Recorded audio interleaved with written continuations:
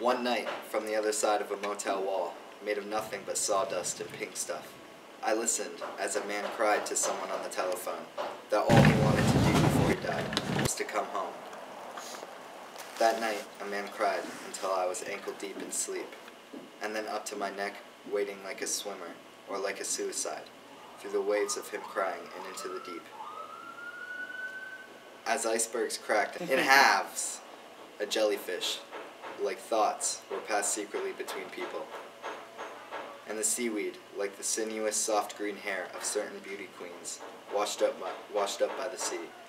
Except that we're in Utah, and one of us was weeping, while the other one was sleeping, with nothing but a thin, dry wall between us.